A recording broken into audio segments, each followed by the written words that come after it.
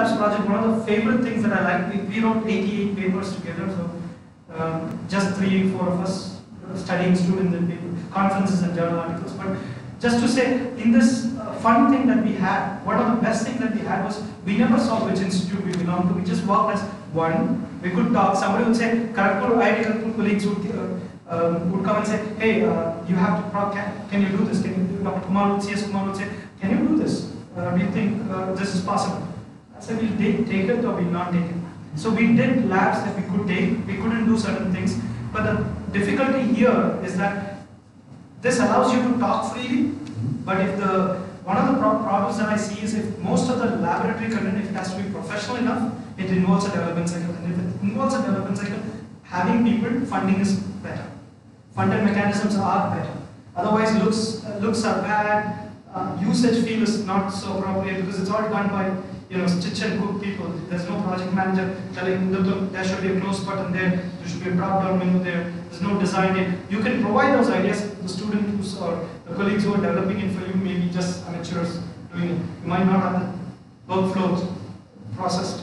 So I can see that in Anand's lecture where they're storing everything.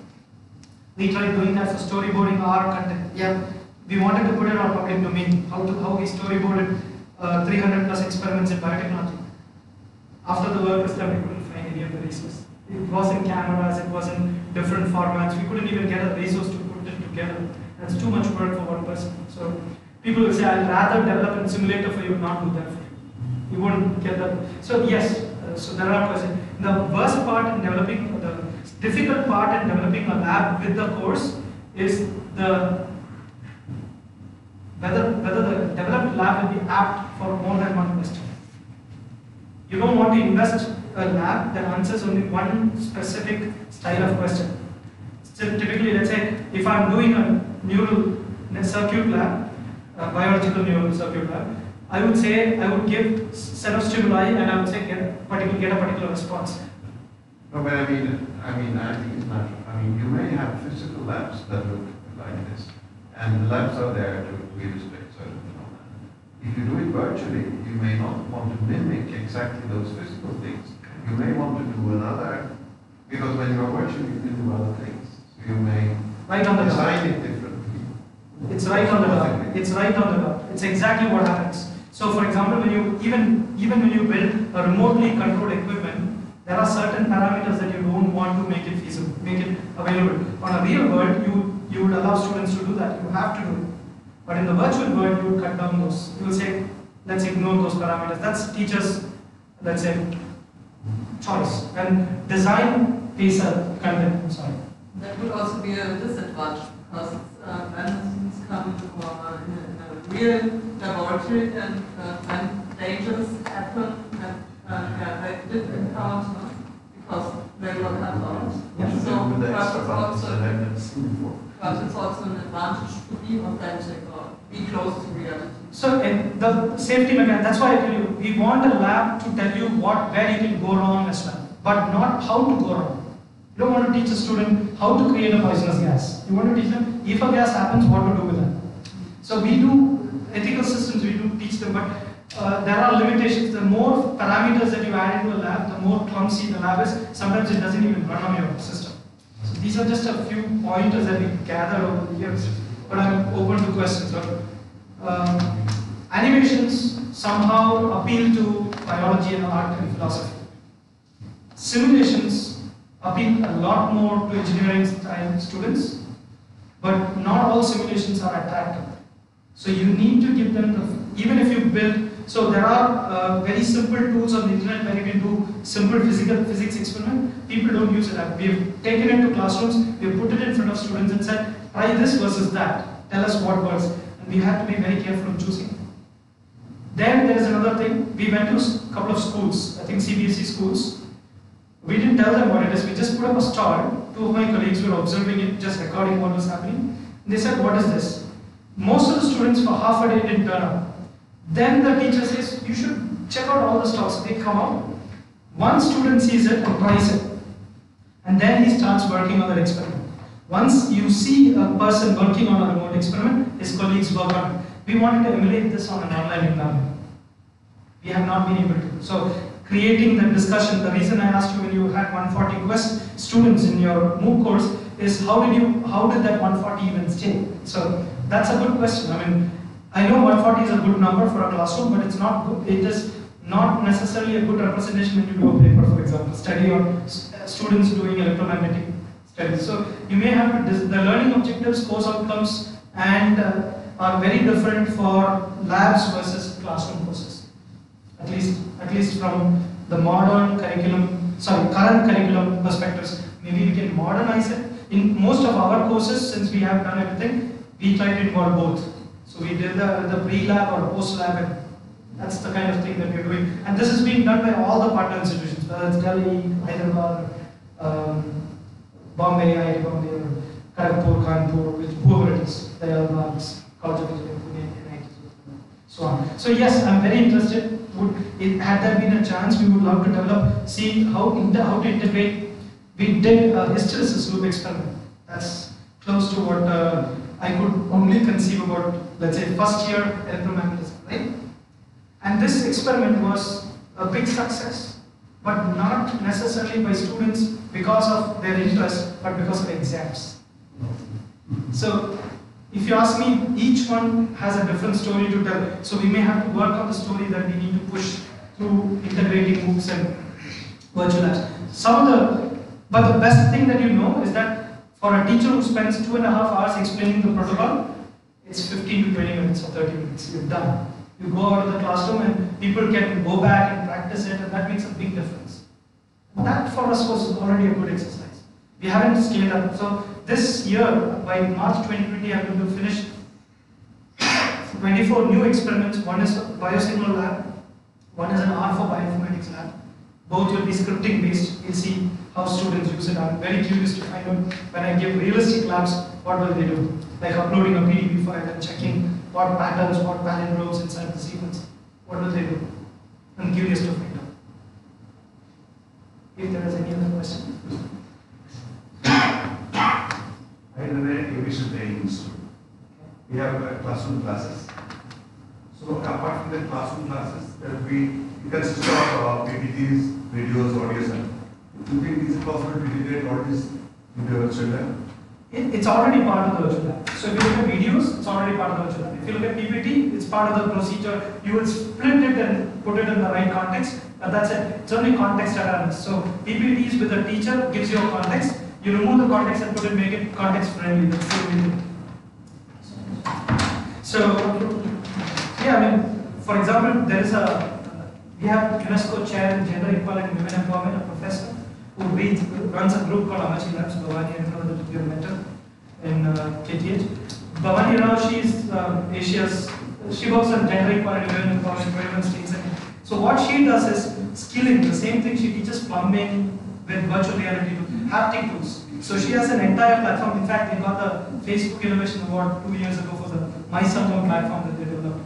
And they teach only skilling. So they teach for new literates. So you can see all these nannies and grandmothers and young people starting to do these expensive programs and learning languages. In the meantime, there's even in Bihar, one of our students is now the Panchayat leader. So she's celebrating, and UNESCO celebrates it too. So in many ways, you'll see that putting content together in the right context can actually change the entire problem. I mean, even in skilling, only 70% can be removed, made virtual. So you need to have that 30% real stuff, plumbing, real expert. Yeah. So there's no excuse for that. But for real laboratories also, I feel the same thing. The only thing is after 5 o'clock in the evening, when college labs are closed in some institutions, where will the student write?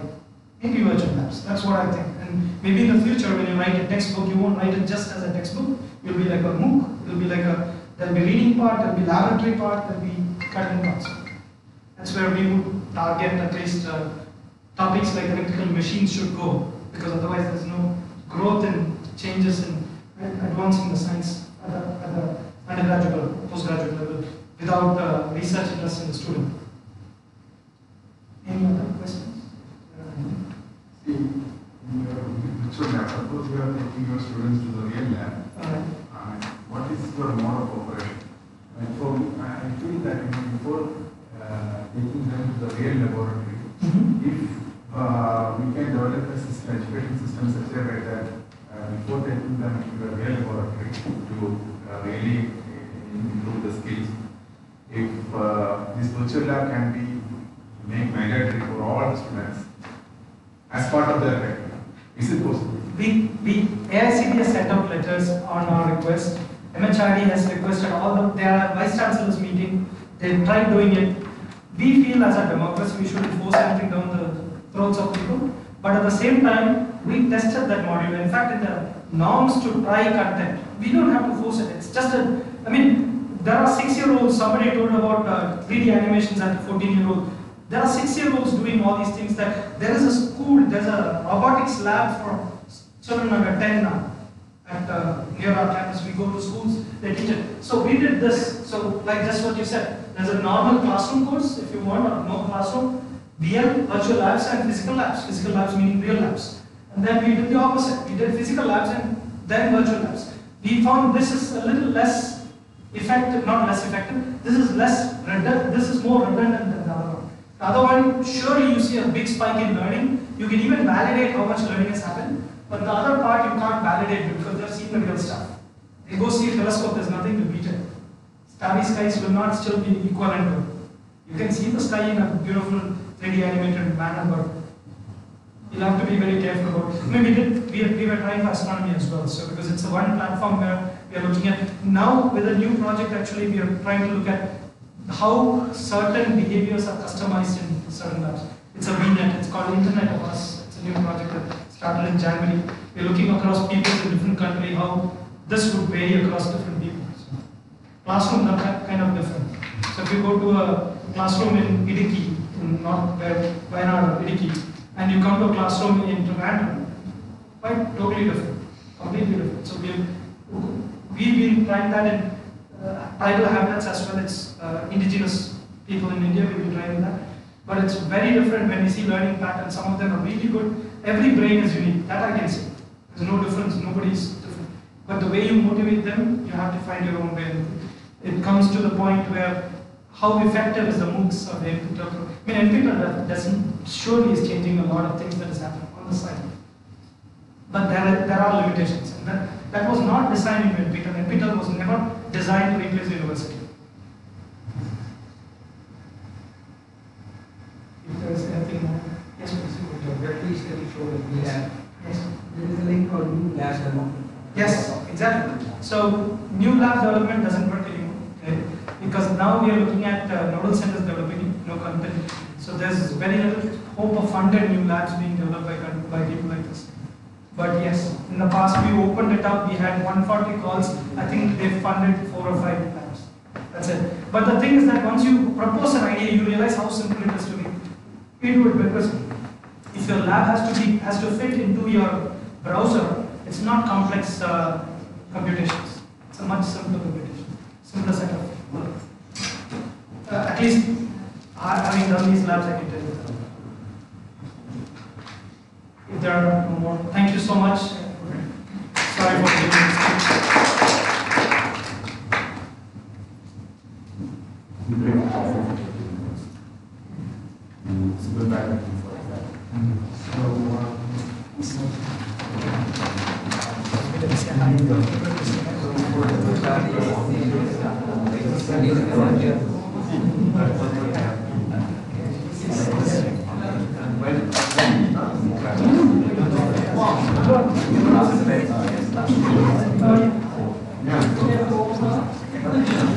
somebody else.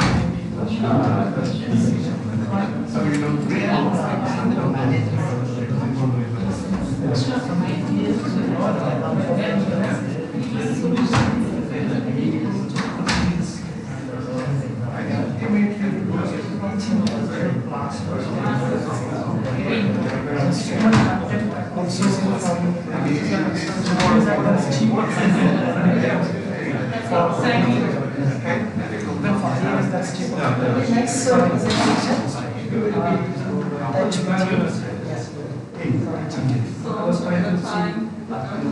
need some time. Continuously.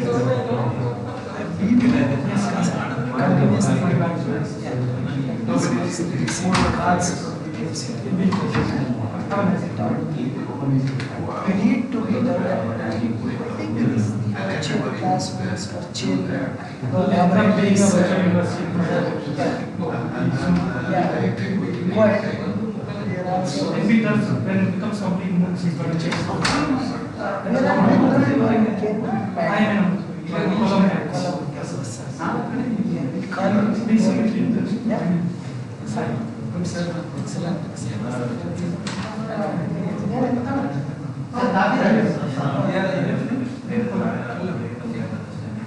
The type of information I can you send me the email? Yeah, I will call you. Yeah, please. My phone number is also. He is in the rural, nearby rural administration. Where is your In nearby Bengaluru airport. Okay. Definitely. The rural mass are coming. Their students are very talented. They are not affordable with this type of course. Means expenses and are doing degree and studying. And I want to create a platform to rural I'll try to give you connections. You can talk to them as well. I only have people whom I can ask you. It's not my area. So Yes. let me just put it. Sir, I'll join you. I will. ഇപ്പോൾ നേരത്തെ ഒരു വെബ്സൈറ്റിന്റെ കാര്യം VD ലാബ്സിന്റെ ഒരു medical students Medicine. Medicine. It's for undergraduate medical education. Free and government METI project. MEDS Medical simulated medicine. SI Medicine. Amrita partner അല്ലേ ഏതാ? Partner അല്ലേ MIELES partner അല്ലേ നസീലിനല്ല. ഞാൻ നസീലിനാണ് എന്റെ നസീലിന്റെ ബാർസലോണ ബാഴ്സലോണ വന്നിട്ടായിരുന്നു ആ ഞാനല്ല വന്നത് ആരാ? നസീൽ ആ നസീലിനറിയാം നസീൽ കോളേജ് വിട്ടു ഞാൻ ചേർത്ത് നസീൽ ജർമ്മനിയിൽ ടെമ്പിൾ കണ്ടല്ലോ ഇത് എനിക്കത് കഴിഞ്ഞ ഒരാഴ്ച കഴിഞ്ഞിട്ട് എൻ്റെ ഒരു മീറ്റിംഗ്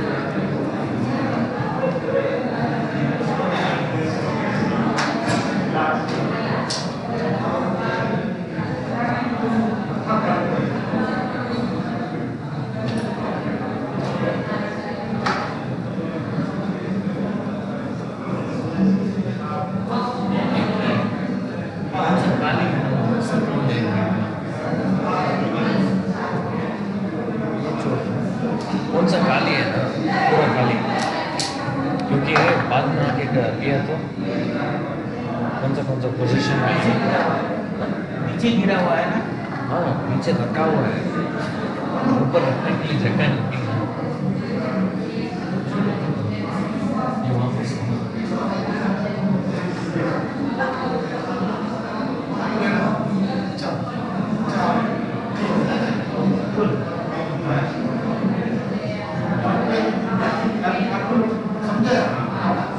अच्छा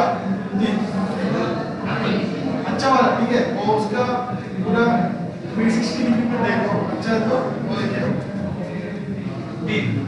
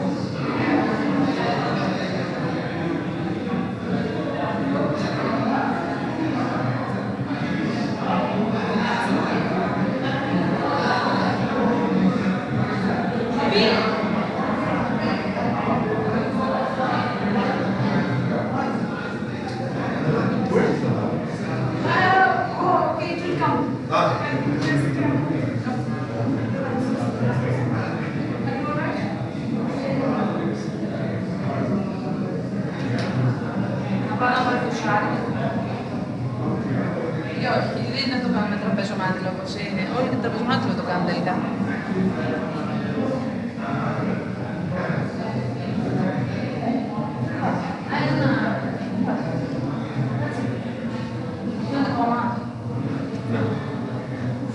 Πάρε αυτό. Θέλει να πάρουμε παντού και θέλει να πάει παντού. Αλλά δεν είναι δυνατό. Δεν είναι δυνατό. Έτσι πάμε να είναι.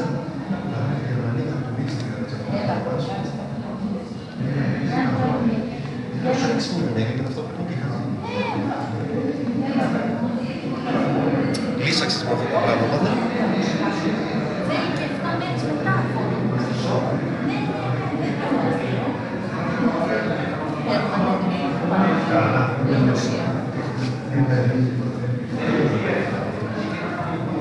Α, φωτό. Οκ.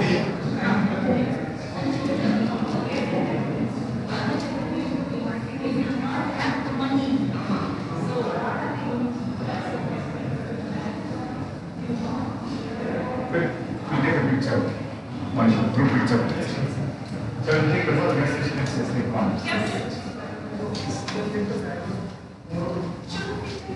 No, we'll take it. Together, yeah.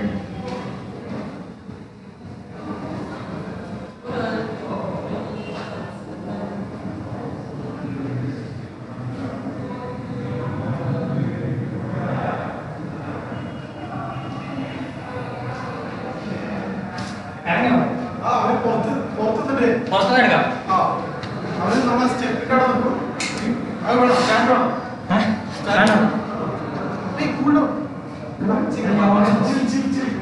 അയ്യോ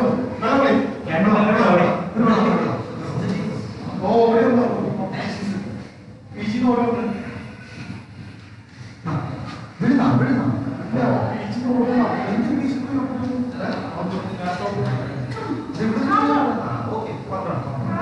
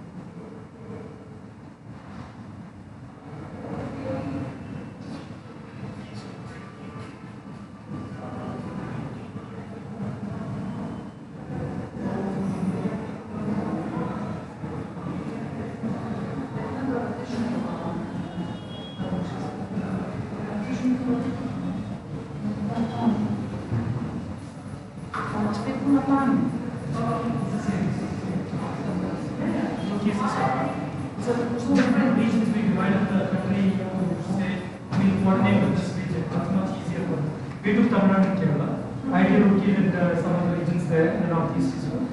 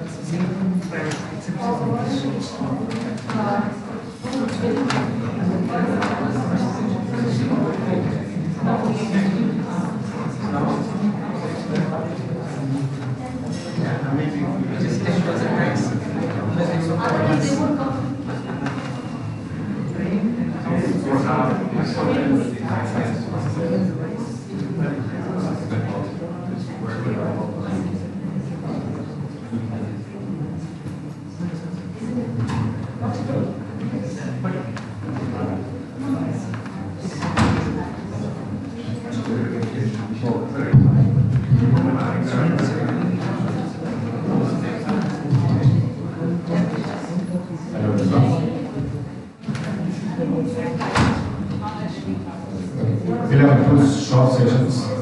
Next one is on by Dr. Christos. This session is called Economics of Moods. It's a short session. Yeah.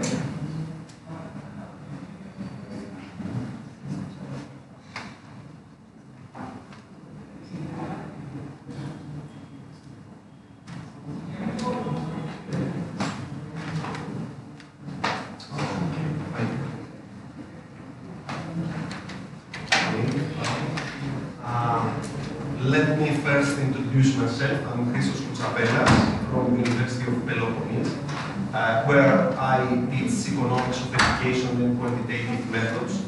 I have also a keen research interest on measuring and understanding socioeconomic and educational inequalities. Let me also say that I am very happy to be here and to participate in this seminar. I learned a lot of things. It was very, very useful for me. And also I'm very happy to be here in this really incredible country, which was an unbelievable experience for me, which I hope to repeat. Now, it's the final session, so I guess everyone is tired. For this reason, I have prepared a short and focused a presentation designed to trigger questions rather than to answer questions. The basic aim of the presentation is just to show you some very basic aspects of the economics of MOOCs, which is an area quite new, I would say, to the whole area of economics of education. So for a lot of things pertaining to the economics of MOOCs, we are basically where we are in uncharted waters. So I will basically describe some main economic aspects focusing on the public good dimension of the MOOCs, which I think is very interesting, at least from my point of view. And I will show some of the most prevalent business models for MOOCs in order to generate income and at the same time somehow preserve the public good dimension, which, as I said, I find as very important. And hopefully I will stimulate some more questions and issues to discuss. Now, of course, I'm not going to say to you what is a MOOC, of course everybody shows, but in this nice chart, which I downloaded from the internet, it's not mine, one can see the large heterogeneity which characterizes the MOOCs. So we are talking about massive, but what is massive? It's 1,000, 10,000. We are talking about open, which is a very important aspect, but how do we define openness?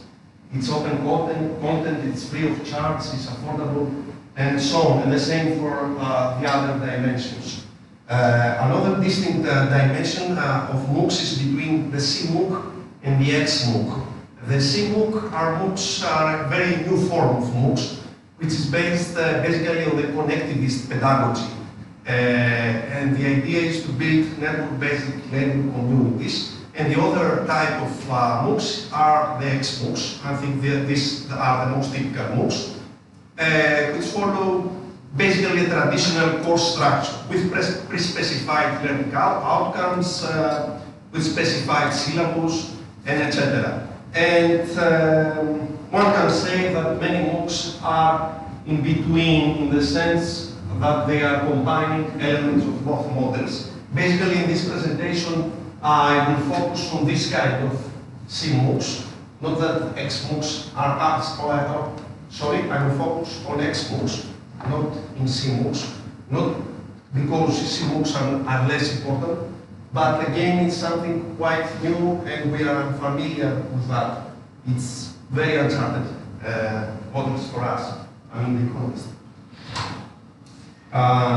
So, as I said earlier, for me, and I think for most economists, MOOCs are very interesting because they have a central public good dimension. But before I embark on a more elaborate discussion on this dimension, I have to define to you what we economists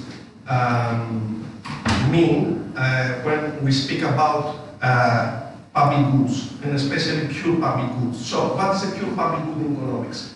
Basically, it's a good or a service which shares two common characteristics, The first is the good must be non-rival. What means to be non-rival? Means that the consumption by one consumer does not prevent consumption by others. For example, if I have a sandwich and I eat it, you cannot eat it. So this good is rival. But if I watch a movie in a cinema and watch it with me, so you do not interfere in my consumption. So watching movies in the cinema is a non-rival. Okay.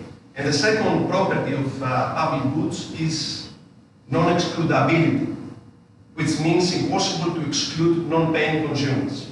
Okay. So in the previous example, watching a movie in the cinema, it's not a non-excludable good or service simply because a cinema can exclude non-payers from watching the movie.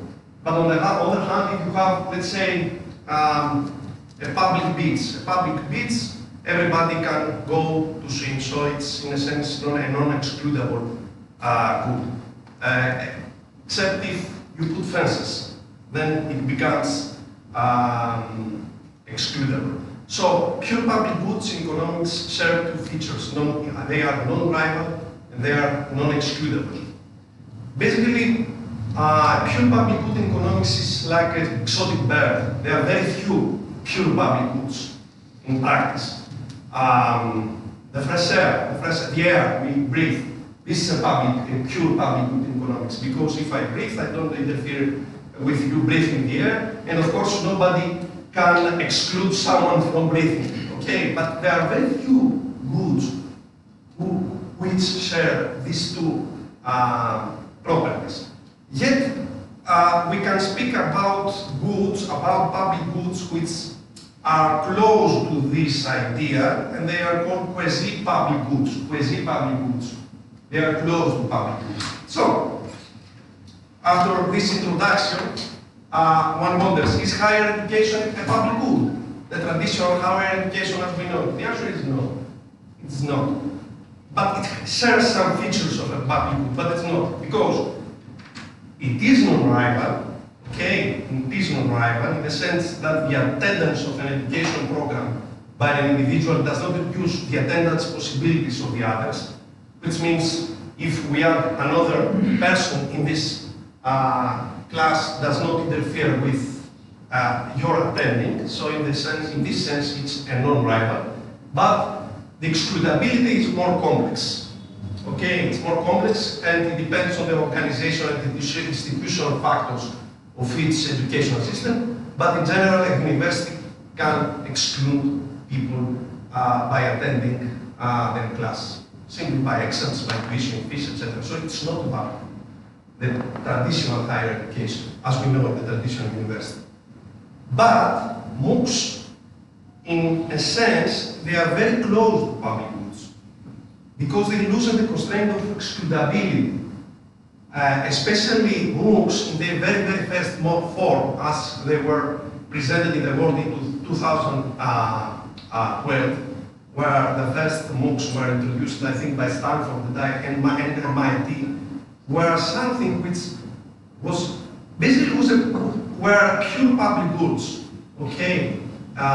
Because they are very open to everyone, they are non-rival, non-excludable, and this was very fascinating from a point of view of an economist, okay? Because we had a new good which was approaching the nature of a public good or a quasi-public good.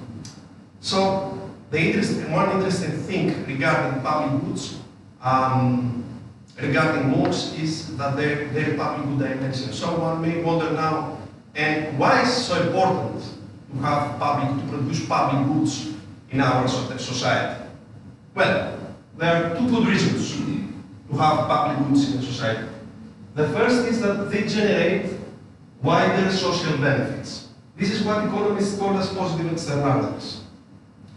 The positive externalities of education are well known. For example, in a recent paper I wrote with other colleagues, we found that the possibility of suffering from diabetes is a chronic illness, is highly associated with your education, even after controlling for income.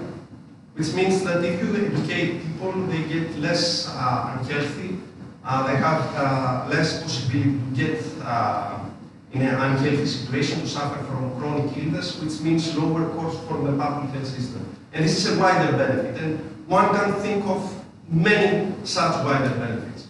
So this is the first reason we want to have, the first reason why public goods are socially desirable. The second is that they reduce socioeconomic inequalities, simply because they are equally available to everyone. Are there any disadvantages? Yes, they are. Because public goods, they tend to be produced at suboptimal quantity.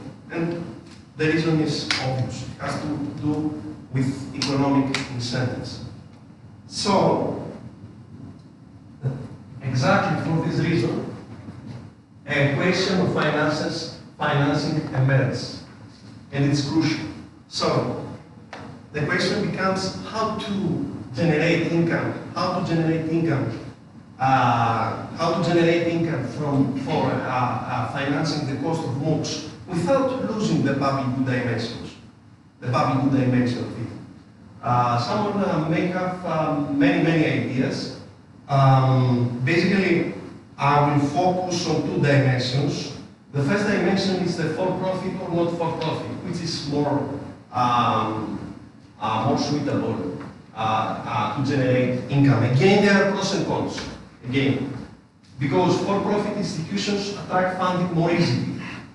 Okay, it's more easy to attract funding from capital markets. But on the other hand, tend to increase excludability.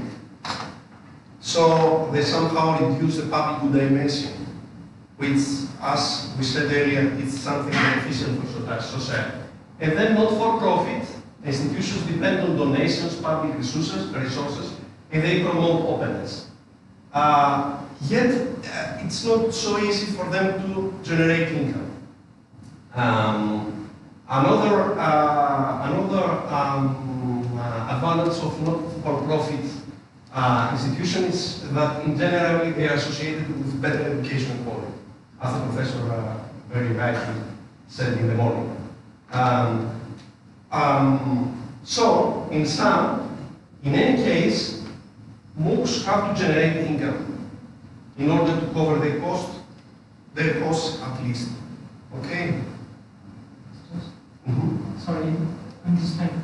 In the previous slide you said, not this one, the one before this, you said in suboptimal quantity, right? Is that in terms of the end outcomes, or is it the MOOC itself? It is in terms of the socially desirable. It means that we want more of that good, but we cannot produce because the people who produce this food don't have the incentive to produce as much as the society ideally would want.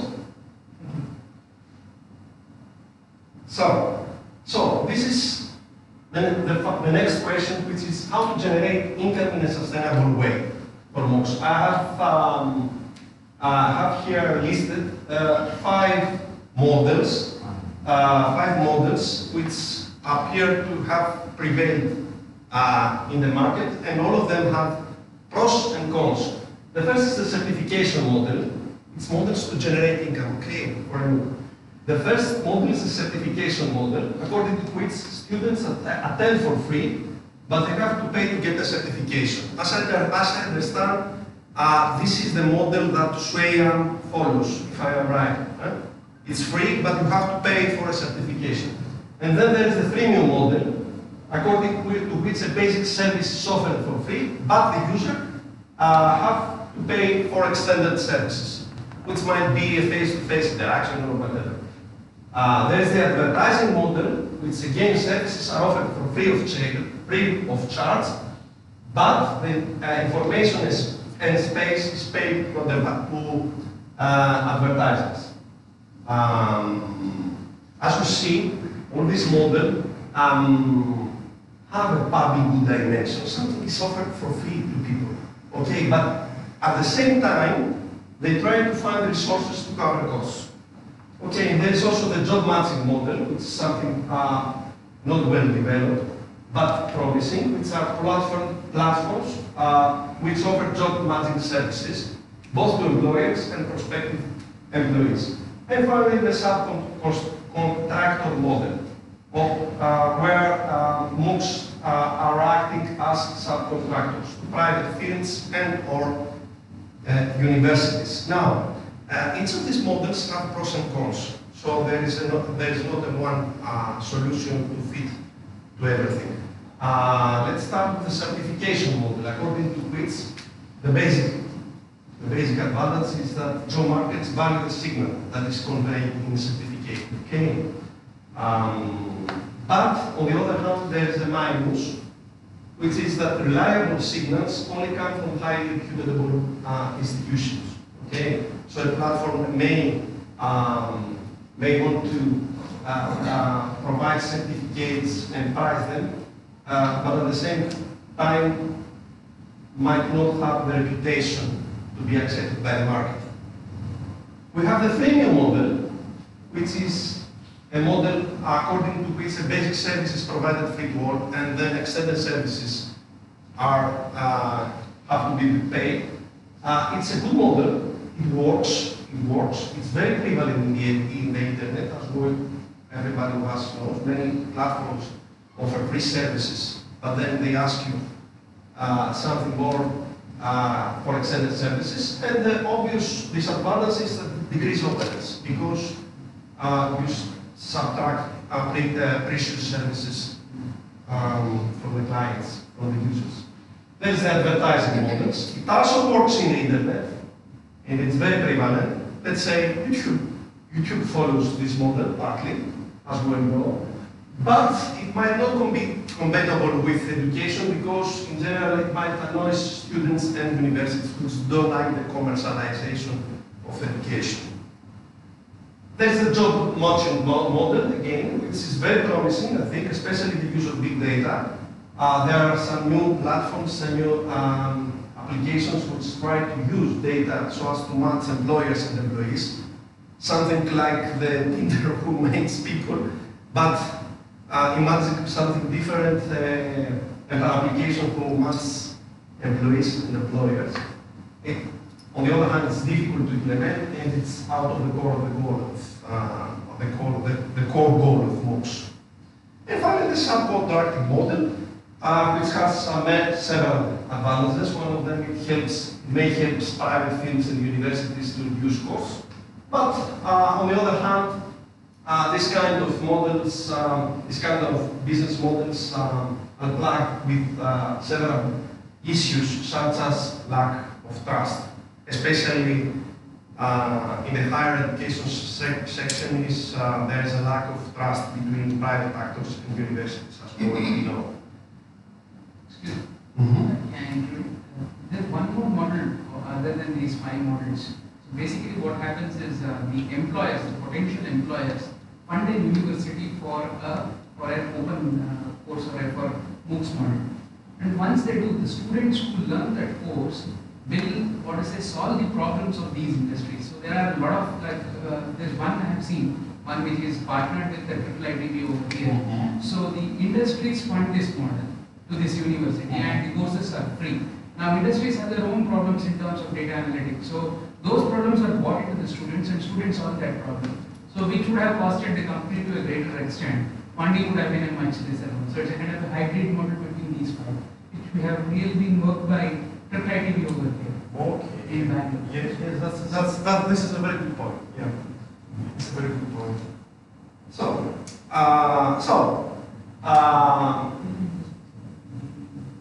So some conclusions and some of the questions to close these short presentations. The most basic question for me is how can MOOCs best finance without compromising the public dimensions, as I said.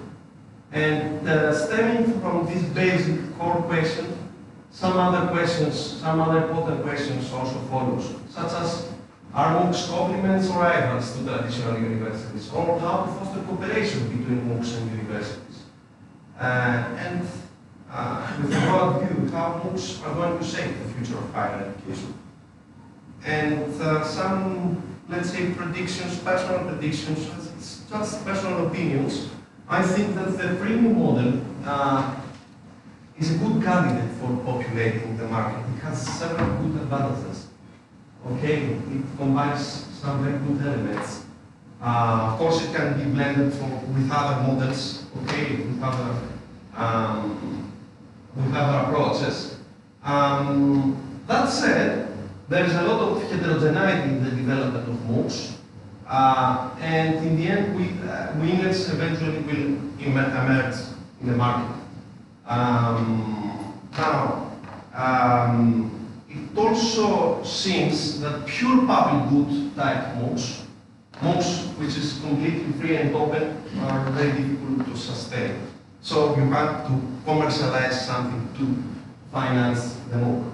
And finally, in relation to traditional universities, my opinion is that MOOCs will most likely complement rather than substitute traditional modes of teaching in higher education. Yes? Why do you think that is the case, the last one? Because if MOOCs become very popular, then you will get more and more better quality courses coming up. And don't we think the importance of traditional universities will go down? Wouldn't a good MOOC? Yes, I think that traditional universities have a distinct advantage, which is very difficult to be substituted, even by very good MOOCs. This is the reputation.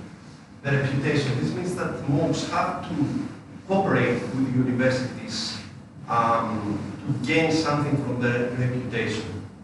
That's my point here. That's why I believe that traditional.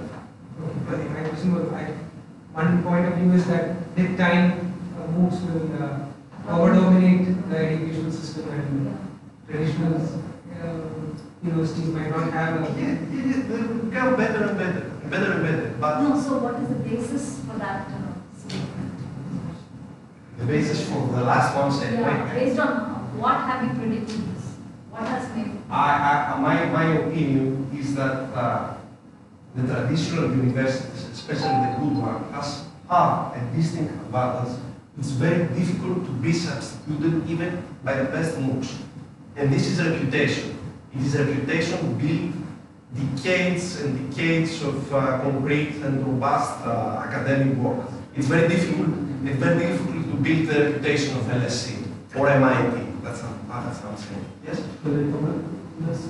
Because there are many things that we take it for granted in the university.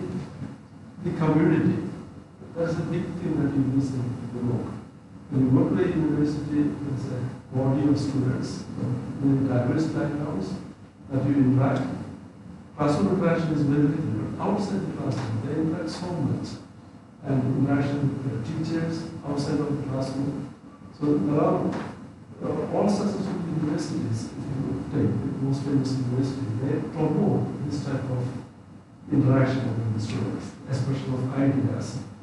And universities tend to be quite liberal compared to the society outside, where ideas can be exchanged. In some universities, you have plazas for free speech and things like that, where you can, exchange all kinds of ideas. Most American universities are not like that. So I don't think that those will ever be. I can add on a point as well.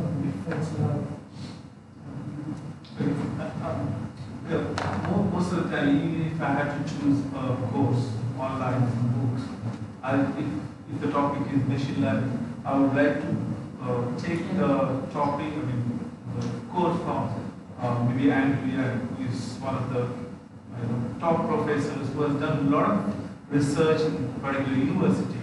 So the university, the research part is also very important there. The credibility of that teacher and all the reputation. This university really provides that. Otherwise, if it is a random content, however good it is, but then there is always a question mark on some of the facts which are provided. Going back to that, right? So you said about the universities and Stanford. So the question is, in future, wouldn't we only have a few winners of that sort? So let's say courses from Stanford alone will be prevail in the monopoly. So why would somebody choose any other ML course than? No, what I meant is that university provides that research ecosystem and innovation to students, professors, and all. So I feel that it may not, MOOCs may not replace universities immediate future. Not in the immediate future. What I feel is that students may want to come to the traditional universities for all these things that Professor was saying, all the external, but for a course, they can as well finish it off with a MOOC. But in all other things. I ask students how they use MOOCs, and I have observed when they ask them. So usually they complement the classroom because we teachers comes in very different styles and all. And some students like the style, some students don't like the style. So with whom we cannot connect with them, they will go to MOOCs, and it's very good because they have other things, other tools.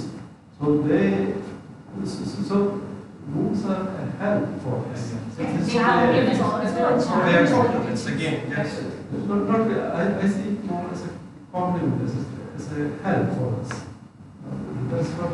And the motivation that you get in going to a university, and that is something that you miss out totally in MOOCs. It can be used as a substitute for small points of learning, small courses, additional information. But for the main courses, I think we'll go back because they trust the people who are teaching. Yeah, it's about trust. Yeah, that's it. The reputation is about trust. Yeah, please. Yeah, one aspect, but for example, specifically in this issue, the risk for universities in the long run. I think it's in the long run the attitude of the employers, the companies, whatever stakeholders that employ people is the crucial factor. Because today still I think having attended a program and getting a degree still has some impact. But if it doesn't do that in the future, so for example, if I understood, for example, LinkedIn as a tool are used more and more by companies for HR purposes. So if you get a cartel of actors like LinkedIn with actors like Coursera, so that a few of these go together, work tightly together, and the employers put into the practice that they can go into this site and then it may happen, but I think it will take time, and I'm not so afraid, but I think that's a potential issue that can happen, and that will weaken the importance of having a degree, because then it can be that what the student has is a portfolio of courses, and that has a status in that system of actors, and the employer look at that rather than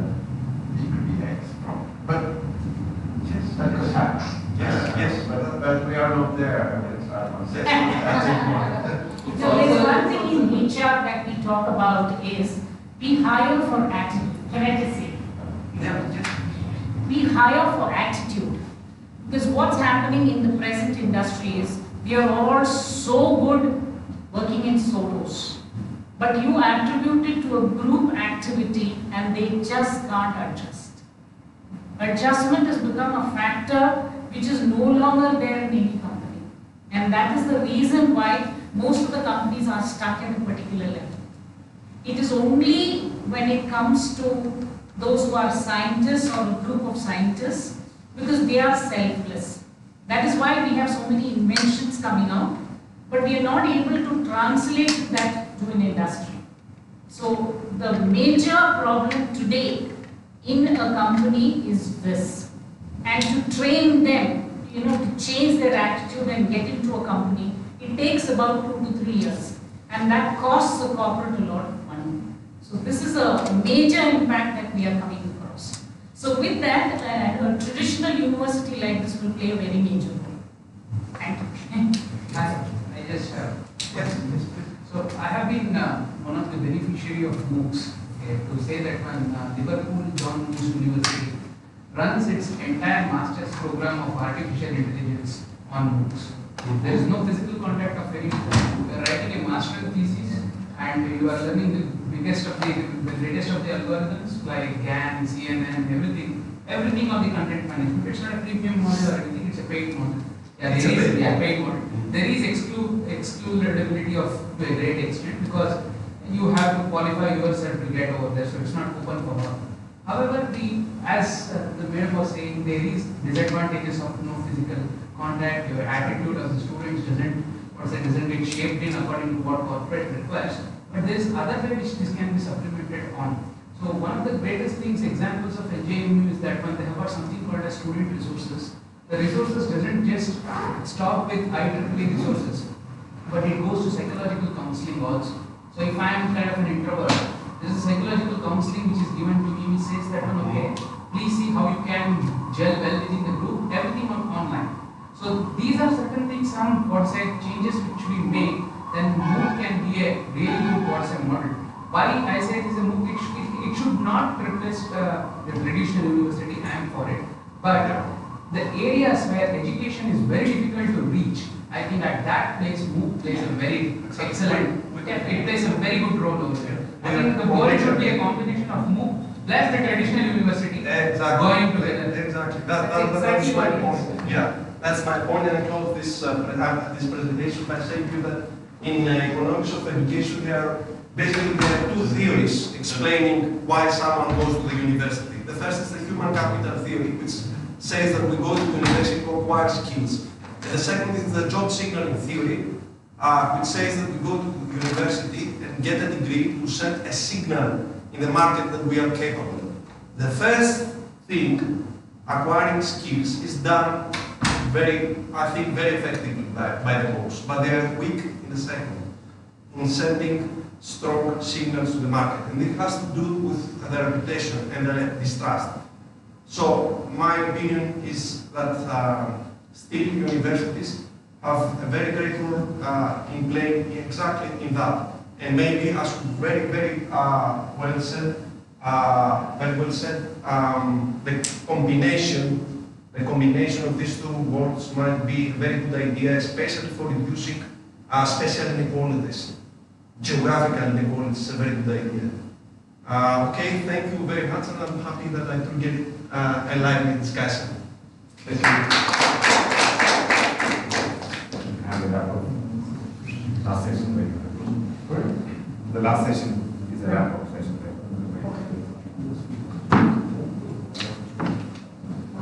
Can I use this?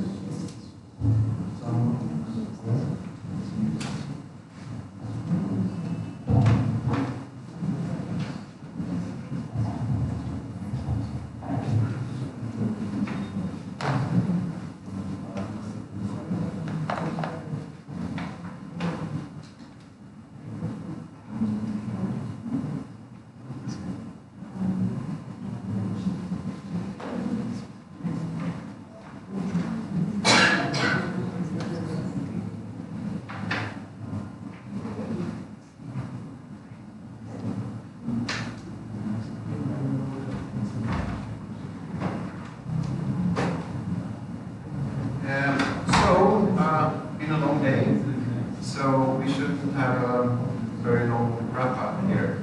The next step for the MIELES project actually is now actually to decide about a small set of promising and that's one can feel important extensions. Things that we don't feel is entirely solved, or things that seems also important. So I listed here a few things. I will go through them. Also then after that, I welcome your opinions, whether you think things are wrong or you want to add something.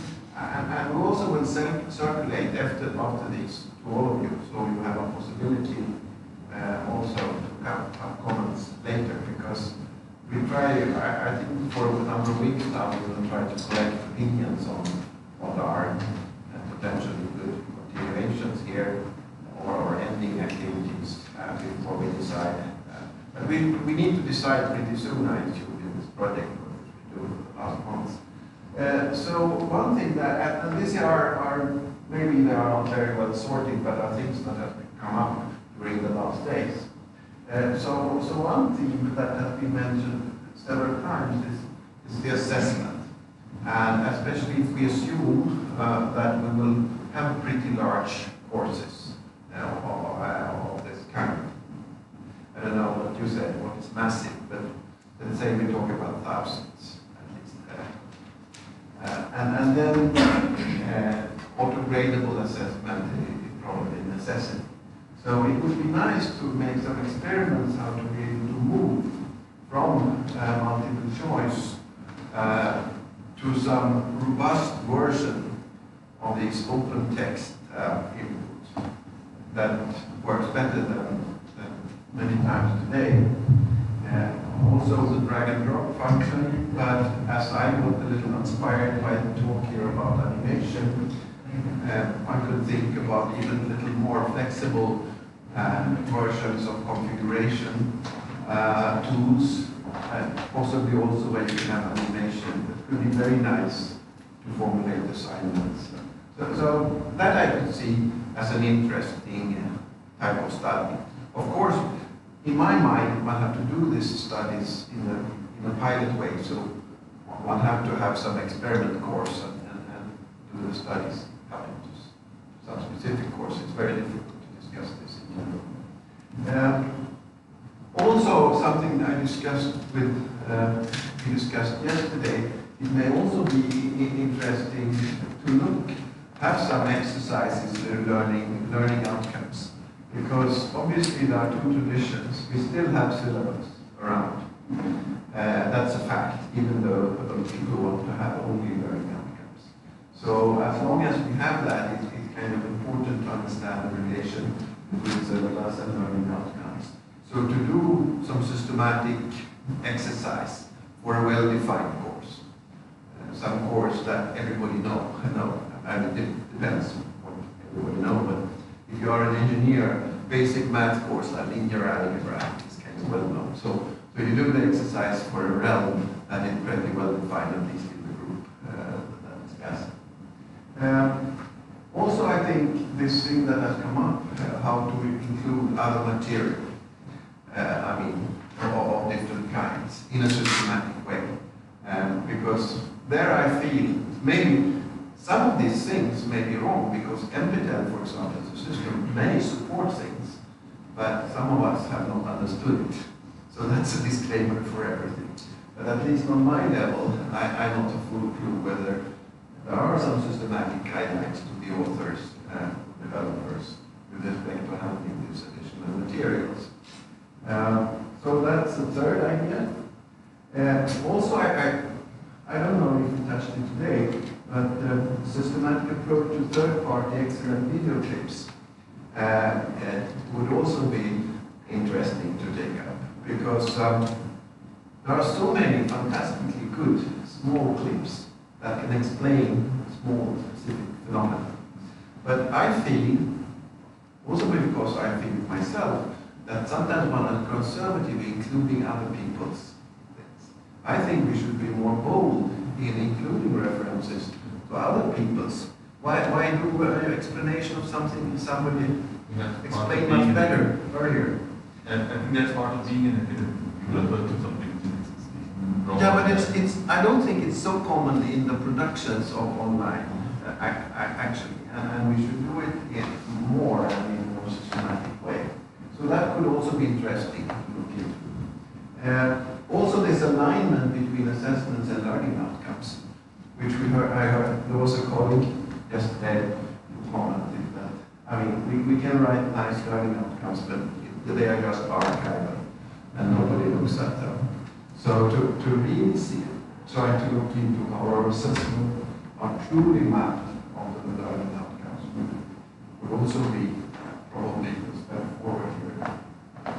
Also, I think on a smaller plane, this item analysis, I feel very, very important from a micro perspective. If you have made a course, how you can fine-tune your assessments by some analytic studies of the role of your assessment items, especially so that your assessments are fair on the relevant levels of grading.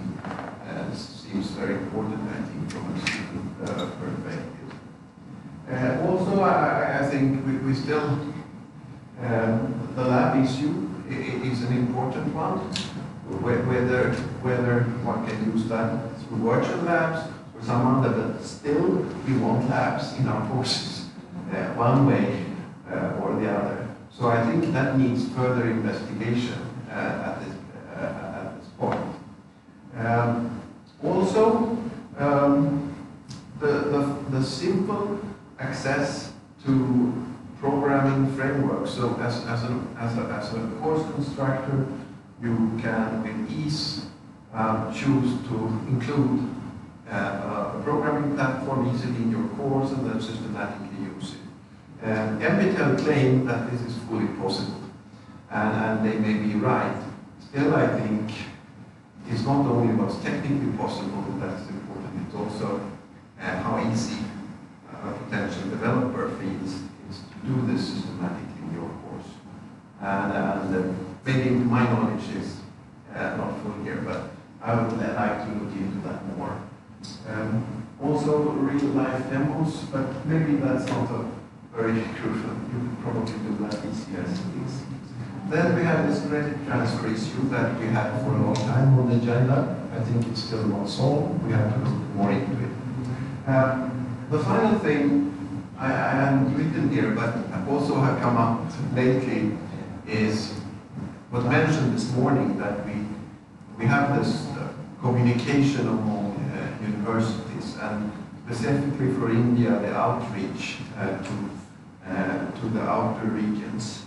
What, I don't know you call what tier, the different levels of smaller villages and cities, and also looking into the situations of smaller colleges. And as we happen to have smaller colleges on board, that is a pity if we haven't utilized the possibility to go further there. So that I would also include. But feel free to say some of these ideas were really stupid or that you want to add something. And I'm happy to get it now, or we will see to that we get the link so you can add ideas later. So, any comments? Did I? You captured all the points. There's a portal called Upgrad. Sorry? Portal called Upgrad. Upgrad is an LMS company, learning management system company. They have implemented this, the systematic facilitation of programming exercise. So basically what they have done is they have built a console for learning Java, R and Python. So there is what's a console where there is a problem which is given, you will write a code for that one. So and there is the way you write the code, then there is an output which says that one whether you got the resultant output, whether what was the how could you have creatively written the code in a better way, and that output you are judged upon that. It's well built in the LMS. Right. I can show you. So then it's maybe solved then. Okay. It's done very well. Okay. Please. Yeah, I'll show you. Second. Any other ideas, comments? I still remember that we were talking about this a couple of months ago, maybe we were, even within courses, what kind of granularity are you looking for the last point? The adjustment of credit transfers and stuff?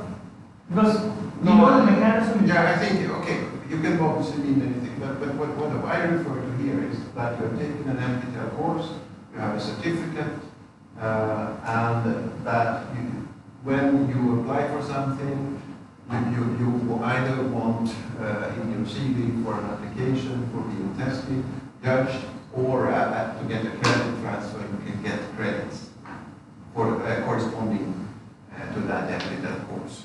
Now NPTEL also actually started what Coursera done for a long time, introduced domain specializations, which is blocks of courses within the same area.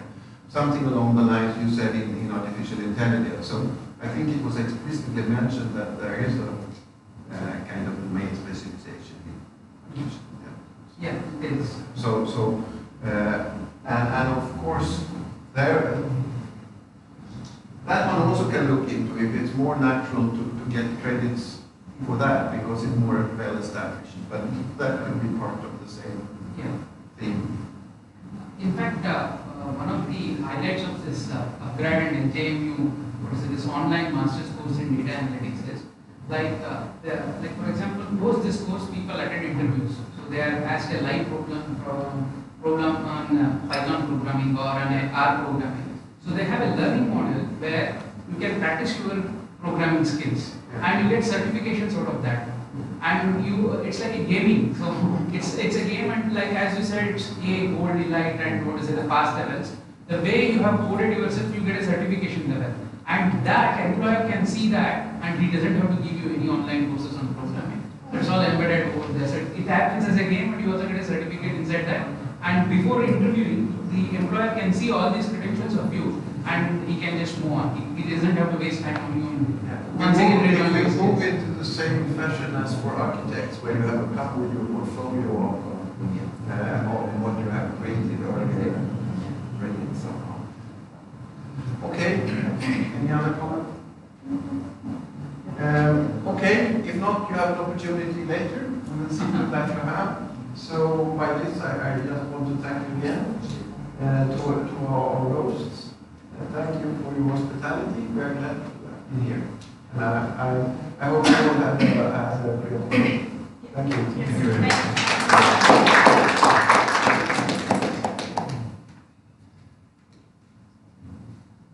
Good evening. On behalf of Christian Institute of Design, I wish to thank all the participants, the guests, invitees, especially the partners. On this occasion, I would like to thank Professor Kal and Professor Rajiv from BTH. Professor Abdel from MIELES Training, Dr. Shyam from Amrita, Anand from Native Puppets, and Dr. Carlos from University of Filipinos. I think this session opened up the more discussions into the area of e-learning strategies, and the teachers, we are the ones who are slightly stubborn to accept the changes, and we feel that whatever we are doing is the right, and we don't want to change ourselves in our successions. But if you look at the traditional universities and the current the e-learnings and all MOOCs, there's a wide variation in the way the teaching and learning happens. So we could look into how can we constructively align our teaching with our assessments. How can we make sure that the outcomes are what are developed are appropriate to assess the students' outcomes? What can we do in a better way to build the online content? What are the different tools and technologies available? So how can we make our teaching and learning more interesting to the students? Otherwise, students are graduating, but they are not employable. So can we make our students more employable and entrepreneurial rather than making just the graduates of tomorrow's world? So imagine that students who are enrolling now will be graduating after next 4 years. And what could be the job requirement after next 4 years? So we teach the way what we are teaching now, and maybe the graduates may not be meeting the requirements of the industries after 4 years. So we need to keep all those things in our mind, and so we need to make sure that we also, rather than more of teaching, we should stop teaching and we should start learning more. And when we start learning more, we can do better to our student community. So I wish we will continue these networks, this relation what we have built, and we'll be able to share our practices, good things. So there are people from across the globe who can support us whenever we need certain inputs from them. And I wish you all the best. Happy Independence Day in advance, and have a safe journey. Thank you.